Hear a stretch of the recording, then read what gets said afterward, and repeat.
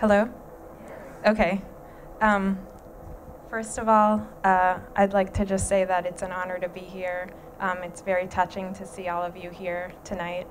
I'd like to thank Minister Shimada, Deputy Director Higuchi, thank you, the curator, Atsushi Iwai, who it's just been amazing to work together, and all the other amazing people that I've worked with here at the JICC. I'm going to talk about a body of work that I've really been working on my whole life since after undergraduate, ranging from roughly 2004 until today. And I've always had a passion for origami starting from a young age, and I've incorporated the fundamentals of folding into my artwork. So I feel especially at home to be here affiliated with the Japanese embassy, and hope that this is the beginning of a relationship that travels also to Japan. So I'll just go ahead and start and tell you how we're here today and why I'm making this work. It all started with the simple flapping crane. When I was a really young child, just like many children all around the world, my dad taught me how to make the flapping crane, and I made it over and over and over again. And this is something that is universal and global, and that everyone can get excited about. Then I got interested, and I asked for origami books and origami paper, and I was so excited the first time I got origami paper because I didn't have to make the rectangular paper into a square. They already came that way, and they were all different colors and easily foldable. And one of the first things I taught myself how to do by myself from a book was the balloon. Because if anyone's seen those origami books with directions, they're not always easy to figure out right away. So once I figured out the balloon and then blew air into it, I had an epiphany. And I saw that not only can you take something flat and make it something three-dimensional, but you can also make it dynamic, and not just give it shape, but give it uniqueness. So what I put up here are the 4 shapes that I was most obsessed with as a child.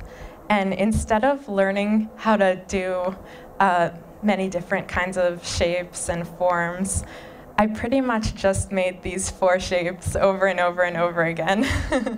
So on the top left, you have a cup, and the story behind that is when I was probably about 8 years old, I was at the Cleveland Museum of Art with my mom, and there was a workshop for children. They were a little bit older. I think that they were probably 12 years old, and it was a class, and they were having their last class, and we asked if I could join, and because they were doing origami, and they said yes. So I joined and learned how to make the cup, and of course we put juice in it and drank out of it, and that was kind of really exciting to see. Not only can you like give body to a piece of paper, but it can also serve a function. And then the other shape that I didn't tell you guys the story about is the strawberry. When the Building Museum in Washington, D.C. opened, they had an event for World Origami Day. And I think I was the only child at the table at that event. And the woman who was giving the demonstration was teaching us to make all different shapes, some abstract and some non-abstract, and the one that I excelled at and that really stuck with me was the strawberry, because much like the balloon, you can make it dynamic, and even though blowing air into a strawberry is an act of construction, it's really an act of destruction to the formal shape of the paper. And you'll see later on that plays a role in my work. So I put this photo, this is taken from the Washington Ballet website. I spent a lot of years at the Washington School of Ballet learning classical ballet. Still when it was run by Mary Day, the founder, and I was lucky to be her student. And she was very, very no-nonsense, and our uniforms were just completely essential and elemental, just what you see here: tights, leotard, raw linoleum floor, unfinished wood bar. And that really had an aesthetic effect on me. My mom is an architect, and my dad was a model maker. He's retired now, and also an artist. And this was kind of like my zone, and it was where I learned how the body moves in space. I think it's kind of was the gateway to my love for fashion, but really it was understanding the body and movement, and I see clothing as a first layer, and for clothing to fit really well, it has to fit the body. And just like buildings, for buildings to feel really well, they also have to fit the body. So I put this picture here. This is a scrapyard in Rockville, Montgomery Scrap. I used to go here with my dad on weekends, and this looks kind of ominous and unfriendly. There were also, this is pretty much my memories of what it was like to walk around the scrapyard. So we would see materials after they were completely destroyed, ready to be recycled. And then here you have stainless steel. So that's where I went with him, and he was looking for materials for his sculptures. He made sculptures out of found metals. And what I really learned there was to learn about the different materials and their characteristics, and just appreciating these materials in nature in states of decay, which I found really exciting.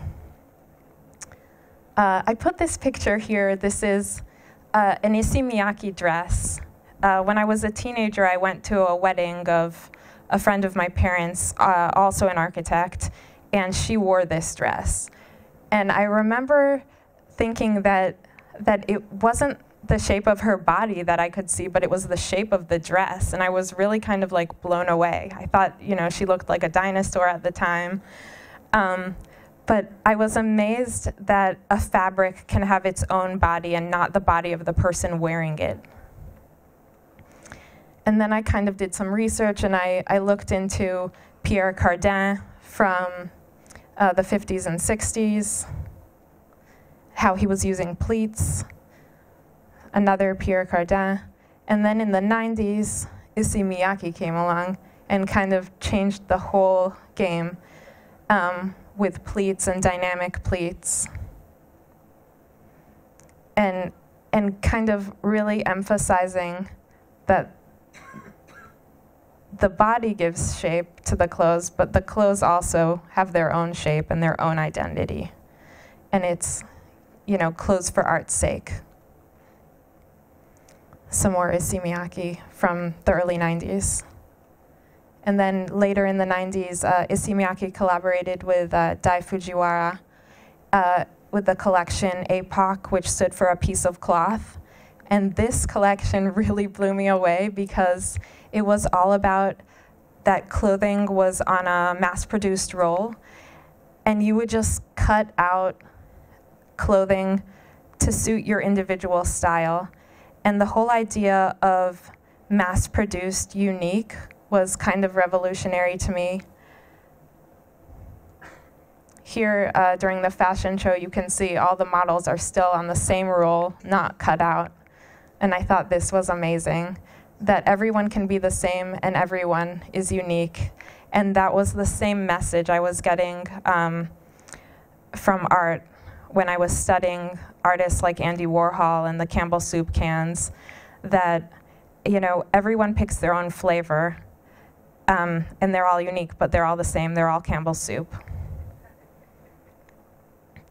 Here I put my mom in a construction site. My mom is my biggest influence and inspiration, and also supporter. And she's always encouraged me to do my own thing, and she's encouraged my craziness. So thank you. Here's a picture of us in the early 2000s. This was about the same time that I was making my assemblages and starting my metal sculptures. And I would go and hang out with people in the office and go on the construction site tours together. The whole office would go to the construction site in DC. And they would meet with the contractors, and I would just kind of wander around and like appreciate the materials and the structure before the buildings were ruined with function.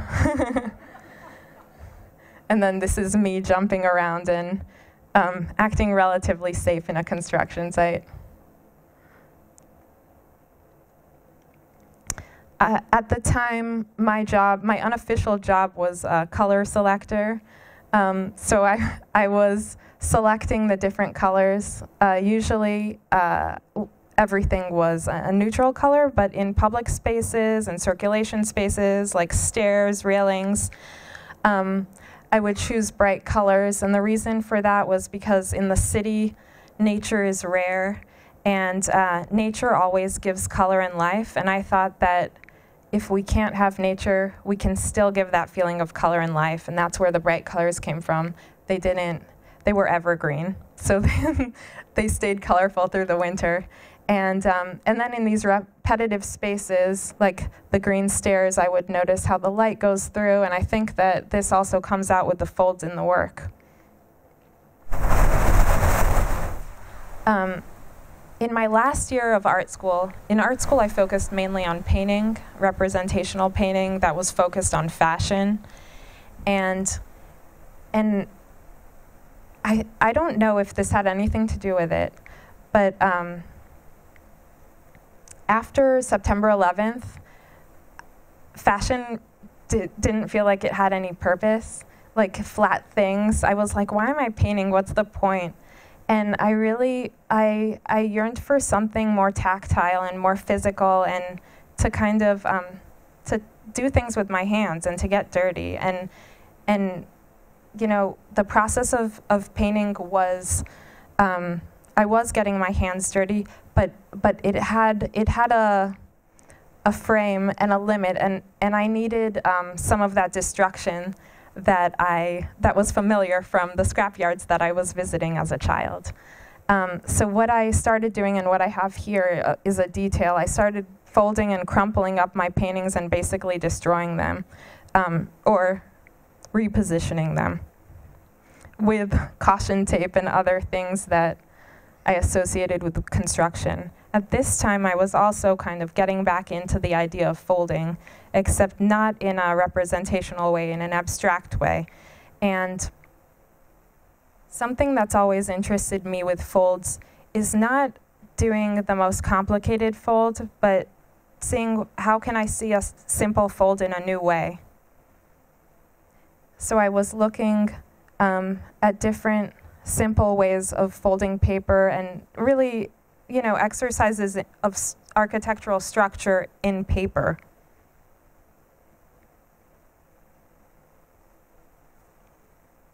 And then, basically, at this point, folding paper for me was like sketching. So instead of drawing sketches, I would fold paper. I would go to the cafe and fold paper. And it was very exciting. And I still do that. And then just organizing them in different ways, just having fun, experimenting in ways that you can't necessarily experiment with on a larger scale. At the same time, I was exploring materials and fabric, and this is black aluminum mesh. I was knitting construction tape. I was going to Home Depot and in my head pretending like I was a construction worker, but not making functional things. And it just felt very, very exciting. So I was taking things like, I was going to Home Depot and buying like rolls of aluminum sheets that they use for flashing, and construction tape and burlap. And, you know, someone who saw what I was buying probably thought that I had a building project, but there's no responsibility in art. You can do whatever you want. And also in this one, you can see that there's the beginning of folding metal. Those folds I did by hand, there was no welding. It was also aluminum. In this one, I was experimenting more with folding, aluminum flashing, and I was doing this all by hand. This was before I learned how to weld. In the assemblages, I was also taking something that interested me that I was doing at the same time as the steel sculptures were the assemblages. And in the assemblages, I was kind of taking materials like this copper, which I found at the scrapyard, and it was completely curled up. And so I uncurled it and flattened it to put it in the assemblage. So I was kind of like working forwards and backwards with the characteristics of materials and using recycled things and new things. I was also exploring these folds in ideas of fashion, and mostly this had to do with going back to ballet and going back to buildings, trying to understand the role of the body in space.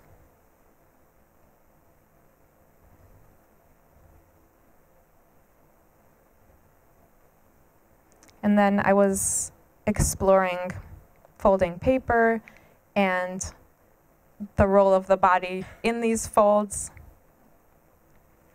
You know, where does fashion get involved? What's abstract, what's representational? It was all kind of a mystery, and it still is. And also, how does my body fit into these sculptures? So, I mean, scale-wise, that's pretty much right on, like with the icing shell sculpture at the entrance. And I was doing etchings and things like that, but really the drawings came after the actual construction and fabrication of the sculptures, because the sketches for those sculptures were always done in paper.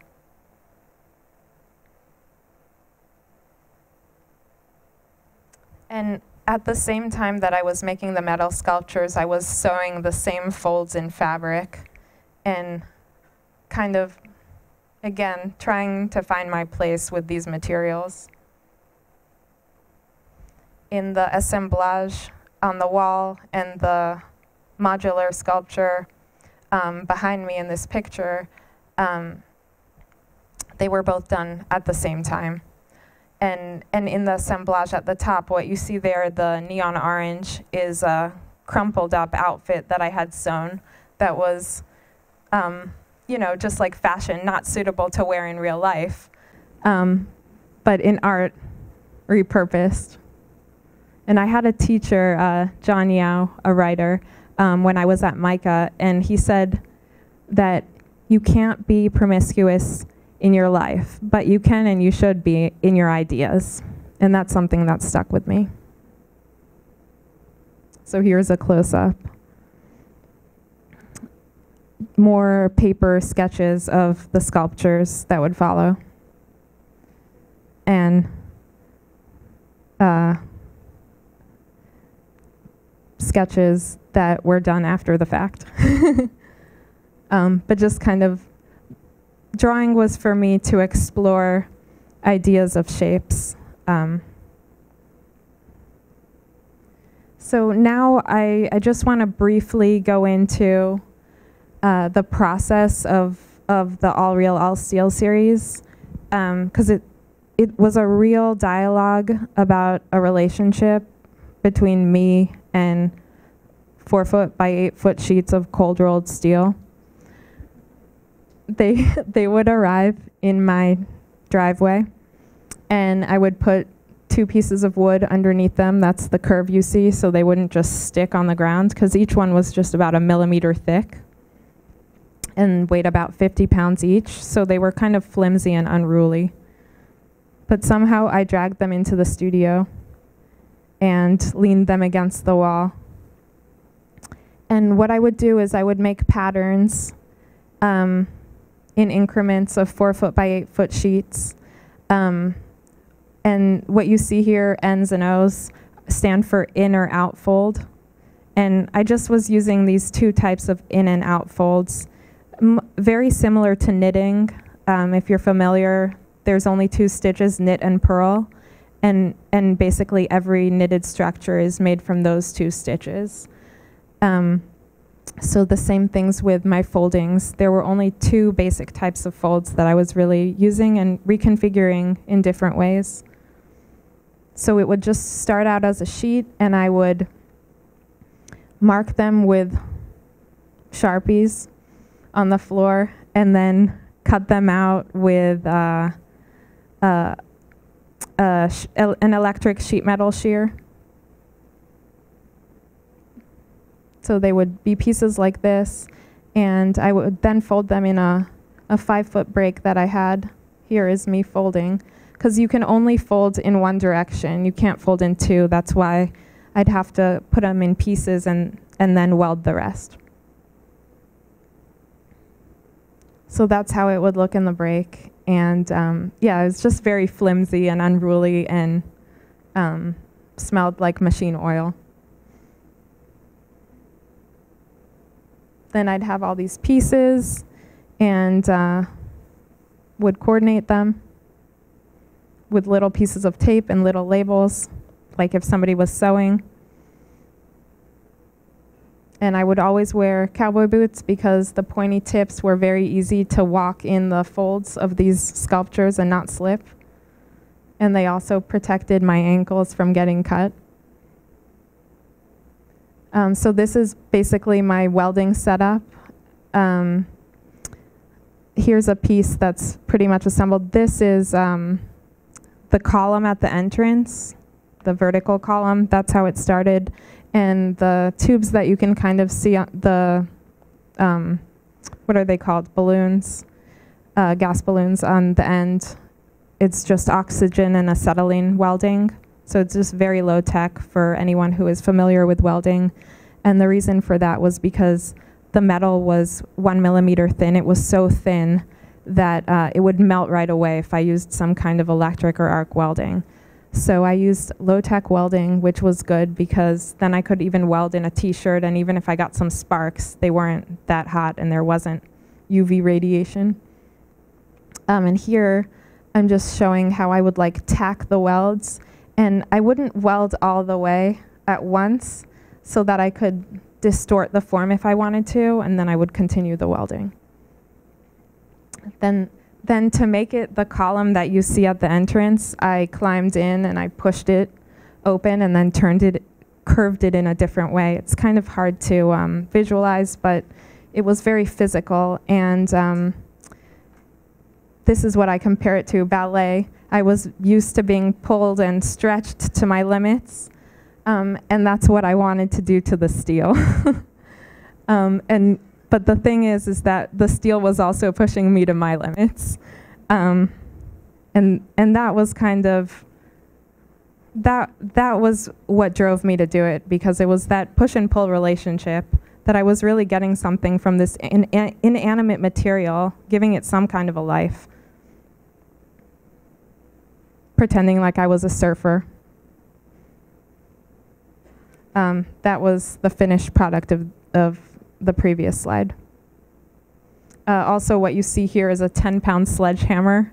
All of the distortions of the sculptures that have distortions were made using that sledgehammer. And then once I fabricated them, I would get them on a truck or get them in my Jeep and take them to Southern Galvanizing Company in Baltimore. And then they would just come with their heavy equipment and take it away. And this is how it looked, welded and kind of in decay, rusty, alongside some materials that were already galvanized for industry or construction. And then to galvanize it, this was really cool. It was an industrial process. The pieces were hung on racks, and they were degreased, dipped in acid, and then they were dipped in these vats of molten zinc, and the vats were about 9 foot by 30 feet by 9 feet deep, so roughly the size of a tractor trailer. And of course it worked perfectly that way so that everything they galvanized would fit on a truck for construction. And they would dip it in there, and then men would just kind of jiggle it around and make sure that they got baked properly and they became non-corrosive.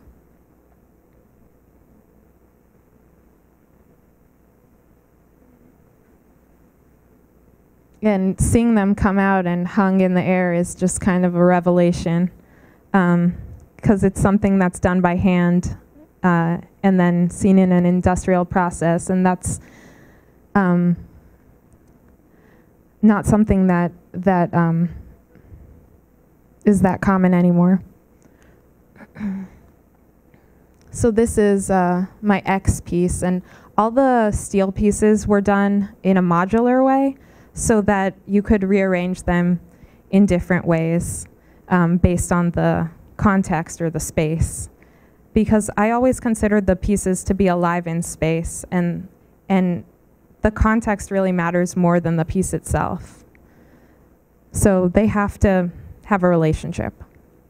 And this is the X as I envisioned it, and it came together, so I was very happy that day that it didn't fall down. There's no like fasteners or anything. The folds keep it together. And then that's the same X configured in a different way, in a different space. So I put this piece in because I just wanted to show that for the most part, a lot of them fit in my car, and somehow with my determination, I always got them in there. Some pieces did not fit in the car, and they were brought on trucks to the office. And everyone who worked at the office at the time, and Winston is here somewhere, he'll remember this, that basically everything would stop and we'd do hard labor.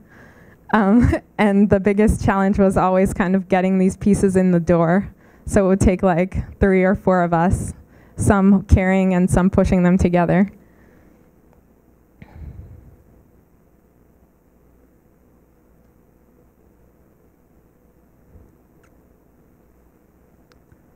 These are the 2 icing shells. One that was fabricated just as it was put together, and the other one that was fabricated and then I smashed it with a sledgehammer, and that's the one that's at the entrance. This was the first large-scale piece that I made. It's called Blondes Have More Fun. And it's called that because this one I really was, learning about the material and kind of trying to push it to its boundaries. And in this one, I formed these distortions with the sledgehammer, and I had so much fun doing that I was like, oh, this is so fun. This must be a blonde. And then this is another way that it was assembled in a different space.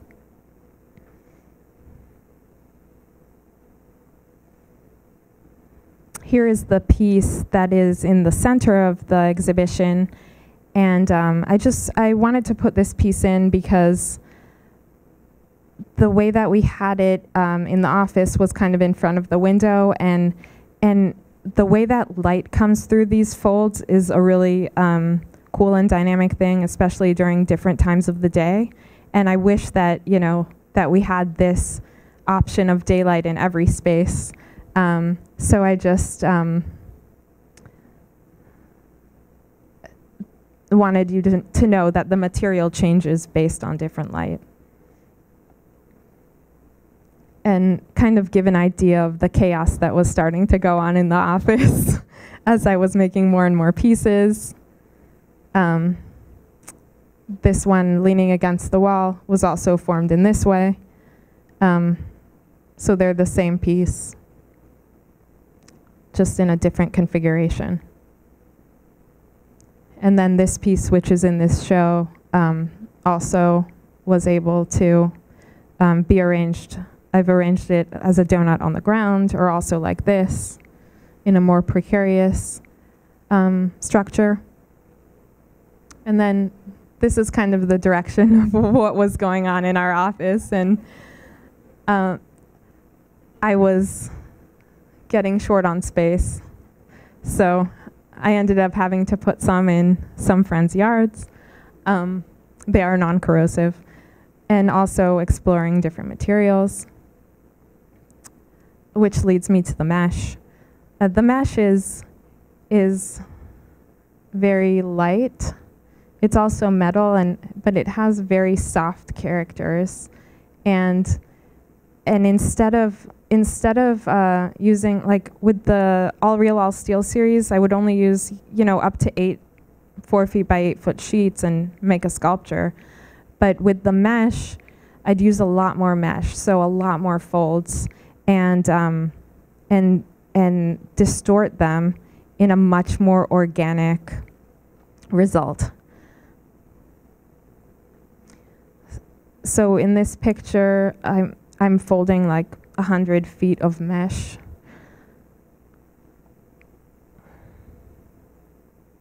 Also into the similar folds, and they were backed with plywood, which is what gave it shape.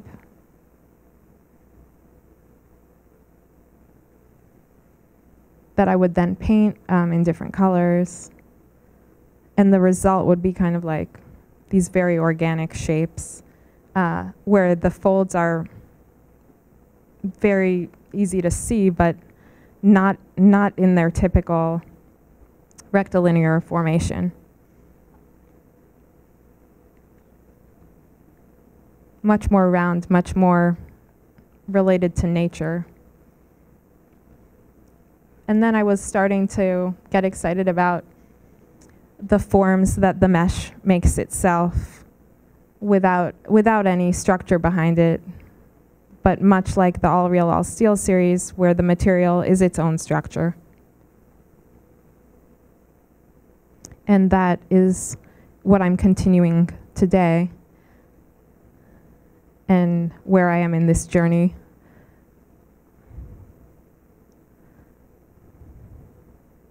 I see it as kind of like an industrial fabric.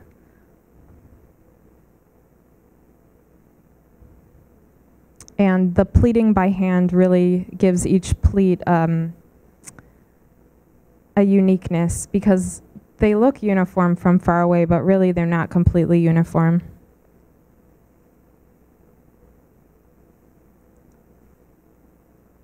So just kind of continuing that relationship with the mesh. And how does it relate to itself and to space, whether it's hung or it stands alone. So I just want to end with my favorite quote from Stanley Kunit's poem called "The Layers." And in it he says, "Live in the layers, not on the litter." And that's what I try to do. So thank you.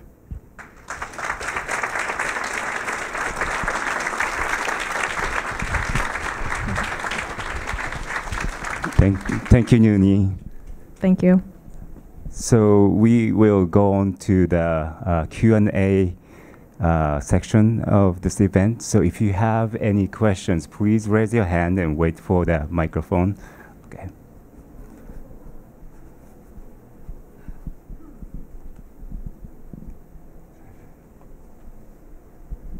You were using a certain term which I wasn't sure was pronounced a certain way. Assemblage or assemblage? Assemblage, yes. Okay, is that similar to like tapestry? So assemblage is essentially a collage, that's made with materials, or three-dimensional materials, where a collage is usually paper, assemblage usually has the third dimension. So you could say that a tapestry is an interpretation of an assemblage. Mm-hmm.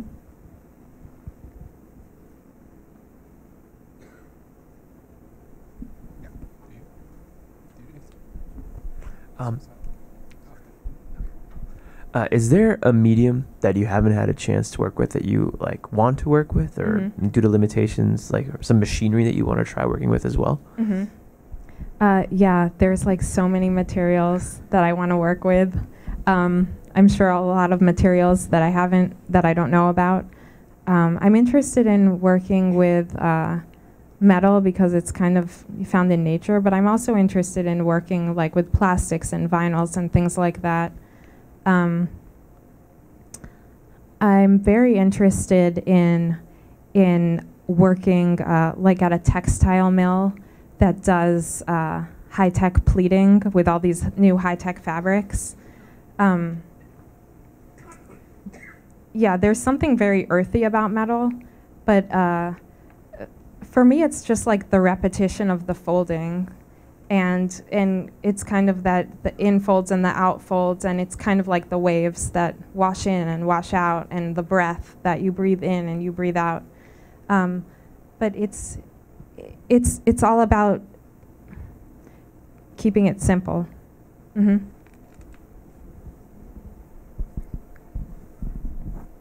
Nooni, I just want to say, first of all, it's great to hear a presentation by an artist that has such great breadth from your 5-year-old projects to your final projects, and it puts the audience into the actual making of it. We can begin to appreciate it in so many other ways. And I just want to congratulate you for making that so apparent and presentable and understandable, because we often don't see that in the work and presentations of certain artists.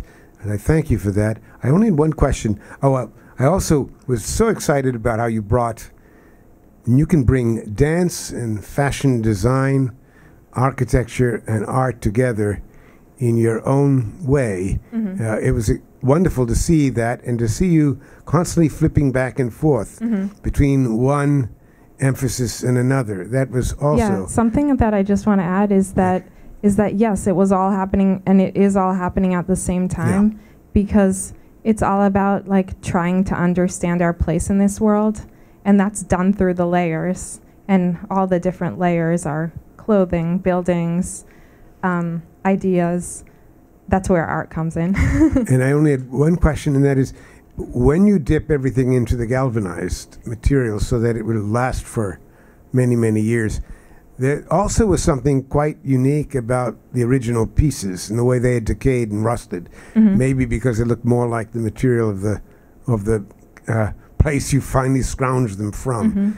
I would often find that in the work of certain artists, that often it was the deterioration of the work that was as interesting as the work itself. And we're seeing that in architecture as well, in Zumthor's work and so forth.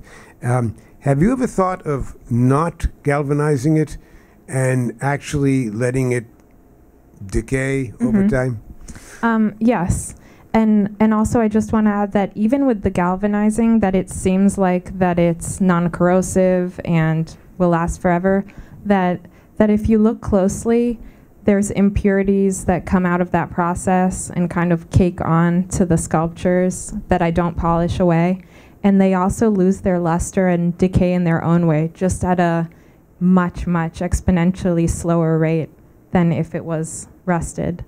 So yeah, I was obsessed with the idea of permanence when I was making those pieces, and I feel less obsessed with permanence right now. Because I don't even know if it matters. So yeah, that's a question I keep asking. Thank you. Any question? Hi, wonderful work, and from the different pieces, it seems that there's a different rhythm. Like with this piece, it seems like every body of work has kind of a different rhythm to it in terms of the the repetition of the forms and the folds. And I was curious if you could speak a little more about kind of when that sense of the rhythm of a particular piece comes to you. Do you begin with a particular, like, okay, it's going to happen in this kind of a way, or is that something that kind of unfolds through your process? So my process is very intuitive. Like back to, I think it really goes back to like the crane, the balloon, the strawberry, and the cup, that I was just making the same folding again and again and again and again, and not even learning new folds, and just kind of so that I had it so deeply ingrained that it was muscle memory. And the same thing with these folds, and like making sketches with paper in cafes and stuff like that. It was just becoming like muscle memory. So when I would just get the sheets, I would just start folding and not think about it at all. And also with the mesh, I just fold and I don't think about it at all. And it's kind of like, it's like probably any artist's creative process that that they just feel like that they have a fever or a frenzy and they just need to like get it out. They're not thinking about it, and just want it to be over. But then when it's done, and you get some perspective from it, it speaks to you and you're like, oh wow, like this is a high, and this is why I'm doing this. Yes.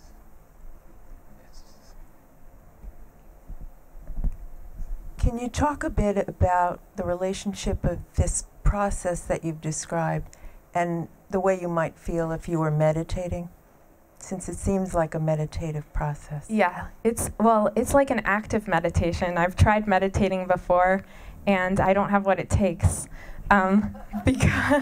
because I'm such a spaz. So the only thing that can get me to kind of like meditate or slow down is hard labor. And I get that same thing from yoga. Yoga is like, especially like Ashtanga yoga, is very active and physical. But sometimes some people, they need something very active to get outside of their head. And that's, I think, why I've chosen like challenging materials. And that's really what's inspired me is like taking a material like metal and having like a small person that, you know, you'd see on the street and you didn't think like hit steel with a sledgehammer, was doing welding or changing the structures of welded metal into a different shape.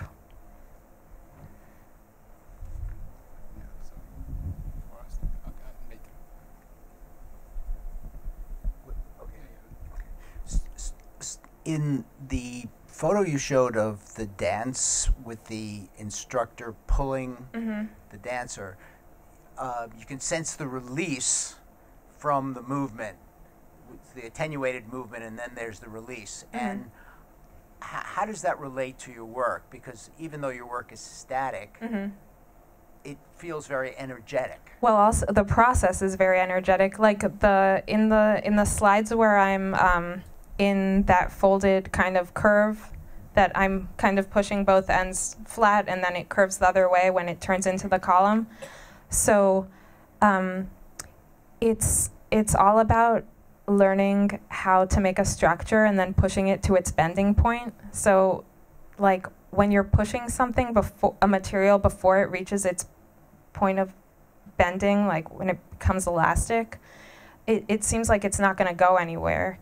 And you feel like you're just like hitting yourself against a wall and that you're not going to go anywhere. But once you get that push and it reaches the point of bending, it just becomes soft like butter and completely pliant and turns into a completely different material. And that is kind of like where you get the energy from, because it's like a miracle to see that a person can change a static material and make it something dynamic, or at least make the process dynamic. It feels very rewarding to do that.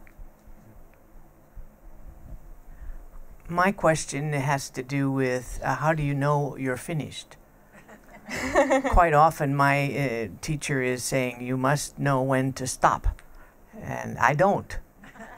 Obviously you do. Well, Jackson Pollock said it in a much more inappropriate way. But I would refer to him for that. And I won't repeat it. I'll tell you later. What made you take these examples of fashion and ballet and make it so personal into your art? Because that was my life. I was, and still am, like, very, like, I have an overdeveloped inner life, and, like, ballet is, like, perfect for that because it's very, like, you learn discipline, it's very repetitive. It's also very much like the folding that I do because it's all about doing the same boring movements again and again forever. And then fashion is really from just being in pop culture in our world. You know, like, I think that if I was probably a tween today, you know, I'd be obsessed with, like, Kim Kardashian and honestly, I'm terrified to know, like, how I would turn out today because the world seems like it hasn't been that many years or whatever, but I feel like things are really a lot different than when I was growing up playing in the dirt in my backyard. So yeah, I think that if you just do what's personal to you, that's all that matters.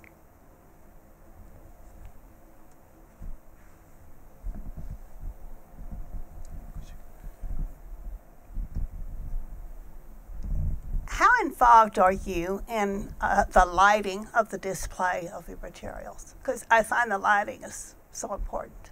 Mm-hmm. It just really depends on the space. I really like, my favorite lighting is really day lighting and natural lighting. And I like that because, like, the materials I work with, the process of working with these materials, daylight is dynamic. But I also, you know, all of the technology with LEDs and lighting is its own art and its own science. So I'm not super involved, and I'm also not super knowledgeable about lighting.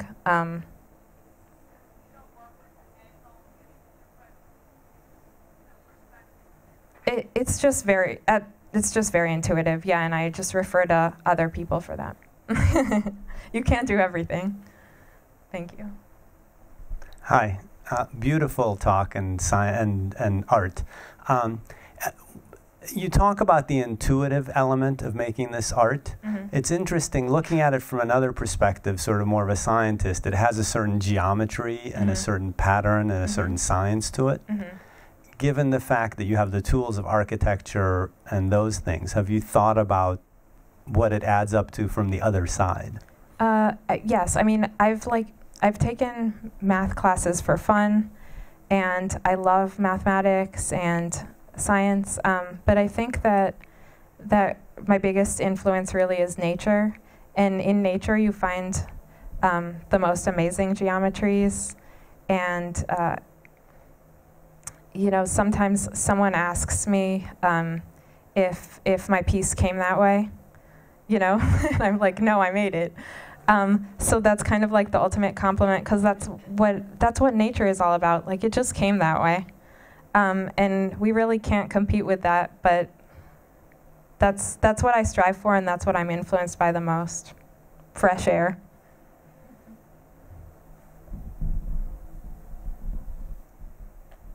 Oh, I see one in the back, right there.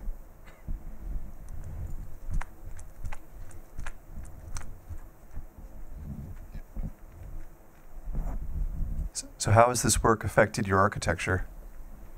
I'm still figuring that one out. Any ideas? I think mainly simplicity. You know, you would say like, oh, like maybe take the folds and turn it into a building facade or something like that. But I think that if you take the idea of the folds and translate it to architecture, then you just get a building really that's connected with nature and as simple as it can possibly be. So So yeah, I mean, that's my dream is to do more buildings in nature, surrounded just by nature, with elemental materials, not too many materials at once. Any other questions? I saw younger crowds come in. Do you have any questions to Ms. Reatig? No? Okay, well, if you do, please talk to her in the... Oh, okay.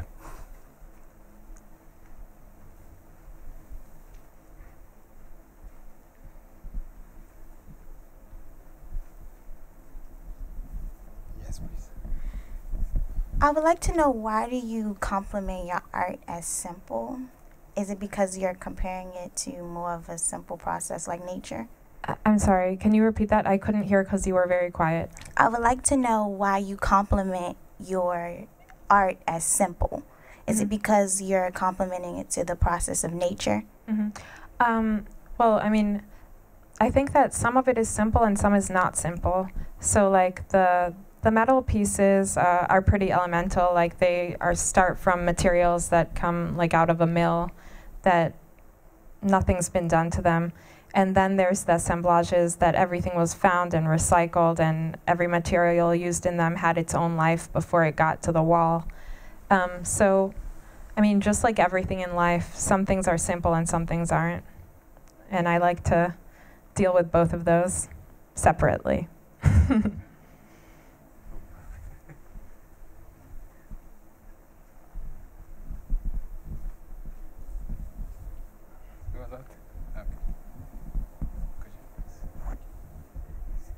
Mine is more of a statement, but your art is so full of joy and hope, and it's so nice to see that, because a lot of art today is extremely depressing, and I'm just wondering, your spirit must be a spirit of hope. I would say that, yeah, thank you. I strive for that, but I'm both.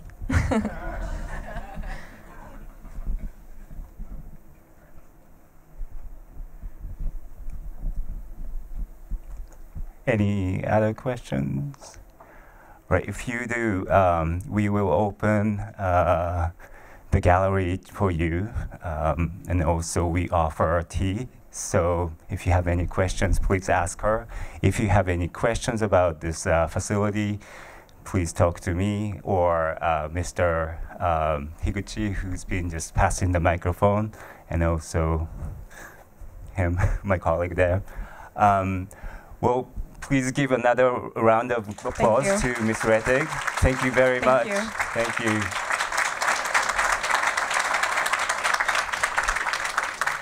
So we invite you to the gallery for refreshment, and again, please ask any questions to her. She is going to be available. Thank you all for coming.